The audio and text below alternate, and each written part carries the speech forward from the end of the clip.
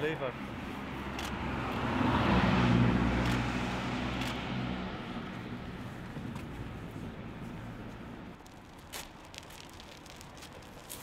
Oops.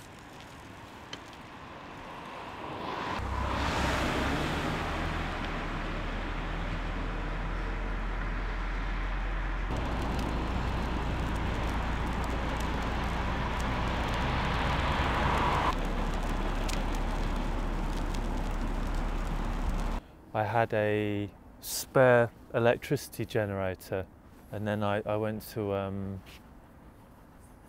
Walmart and I got this bike for 200 RMB, and then I fitted the generator on, and then I was making another thing in my studio that was an air cleaning machine, and then I thought it'd be a lot more interesting if you could actually connect that with the bike, and then so as you're pedaling you're providing your own clean air.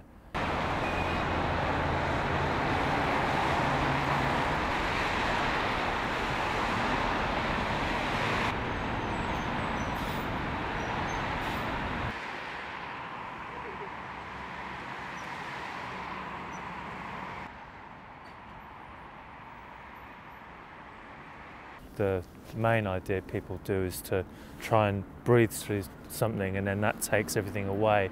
The idea of this contraption is that it cleans the air for you rather than you kind of breathing through something, and then it's all self-powered.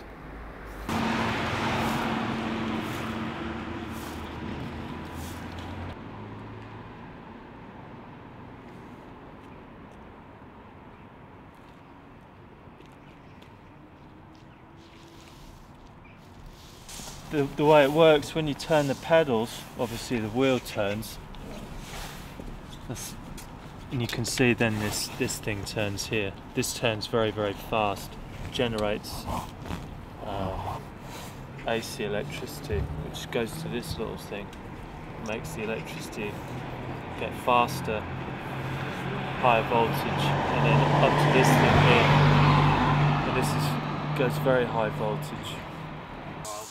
Even people with any kind of knowledge of electrical parts will start being able to understand how it works. The air gets pulled in through here, and then the dust particles that you breathe get positively charged from the red cable with the 5,000 volts, and then they get stuck onto something in here. So it's in effect an ionizer, and then this has a fan that pulls the air in. Goes down this conduit here, and then goes through to this mask, which is actually a fighter pilot's mask.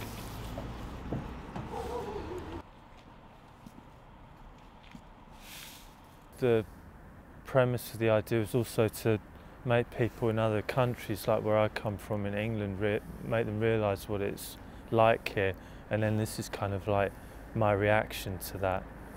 I mean, people in China put up with that every day, but in the UK that was 50 years ago it was like this. So it's an old problem, but it's in a new circumstance.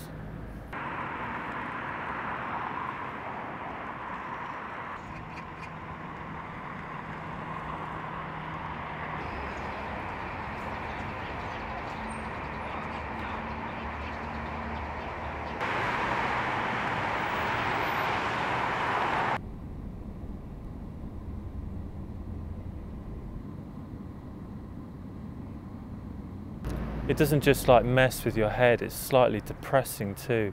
You can see like whether it's polluted just because of the sunlight through your window, whether you want to look out the window or not. And it's got so bad I don't really look out the window anymore. I just close the curtains.